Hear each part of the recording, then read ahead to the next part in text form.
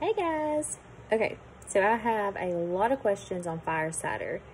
This is the only one I have here at the house. So if you go down each ingredient list, y'all are asking, what's it used for? What's it made of? So as I work, I'm going to talk, and that'll be the best way I can multitask. Okay, so fire cider is based in apple cider vinegar with the mother. We all know the benefits of that. Fire cider is used as a great detox. It's like spring cleaning for your house. So your liver, your gallbladder, all of that. It's just a great detoxer. It's really good for the for your gut. So it's a great probiotic. You take it once a day, just like a shot. The directions are on the label. And it's a mega immune boosting product. So it's considered a master tonic. All of the properties in there are anti-inflammatory, and they're loaded with nutrients and vitamins, just a whole lot of goodness in the fire cider. So why is anti-inflammatory properties important to go into our body? Stress causes the body to have a response that is inflammatory. So anything, stress, your emotional state, what you eat, your diet, all of that creates an inflammatory response. So all of these anti-inflammatory foods going into the fire cider, they take care of that. Okay, so let's break it down. Let me think here. We'll start with peppers. So peppers, they contain a compound called capsaicin. That's what gives it like the hot taste. Mega rich in vitamin C. We all know with everything going on right now with viruses, vitamin C is definitely something we should be consuming. And the best way is the natural vitamin C. Supplements and stuff, there's a lot of it's synthetic. So you're spending your money and you're actually causing your liver to clean things out. So you're taking these supplements a lot of times and it's actually causing more work for your liver to pass them on through, because a lot of it is synthetic junk. Okay, so so peppers have anti-inflammatory properties and loaded with nutrients, vitamins, and the anti-inflammatory properties. That's probably one of the biggest properties of the peppers is anti-inflammatory. Okay, so then we have turmeric root. So what you're going to find there, again, I'm going to say anti-inflammatory over and over and over.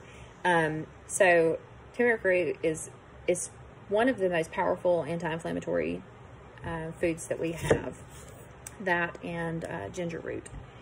So you're going to find vitamins and nutrients in that too, but the property, the ability to lower inflammation in our body, and I'm not just talking about like arthritis, but the overall inflammation response that we get from everything we're doing every day, toxins, our food, stress, just everything.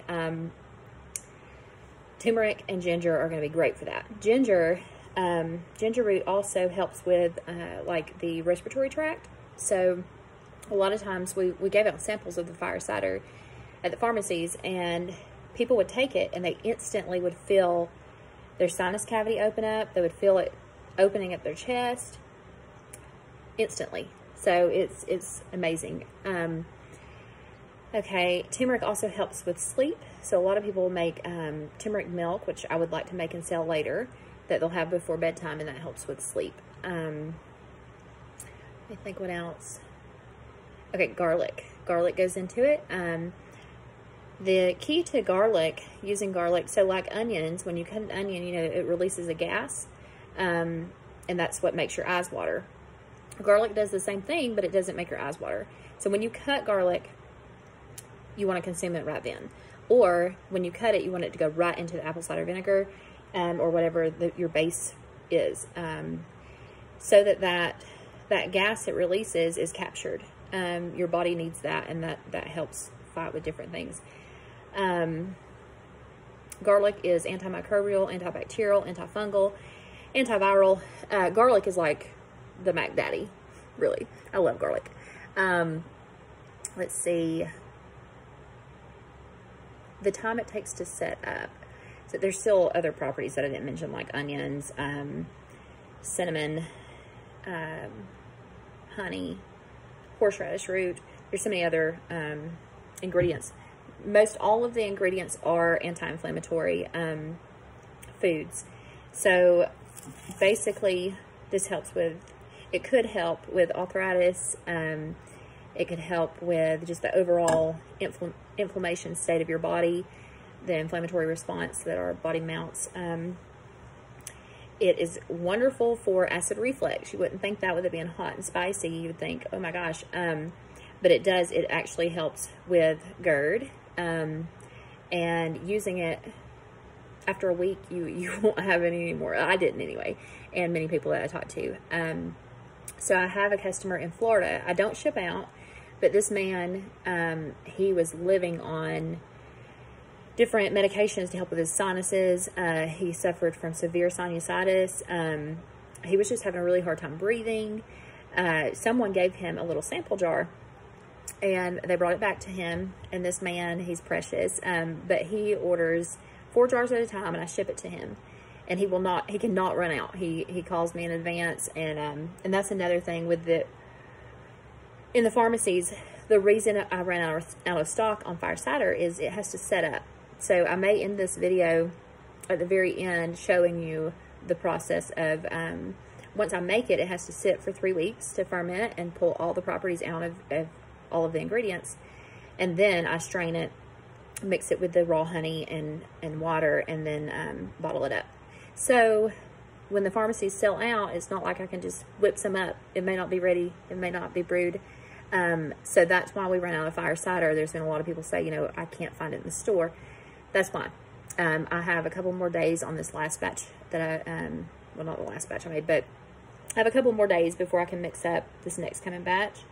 And then we'll have it restocked for you guys. So with Fire Cider, it's considered a master tonic, anti-inflammatory, great antiviral, antibacterial, great for the GI, great for detoxing. It actually cleanses the pineal gland in the brain. Turmeric works great for that. It helps with hormone imbalance. It really, it's just a powerhouse. It helps with everything.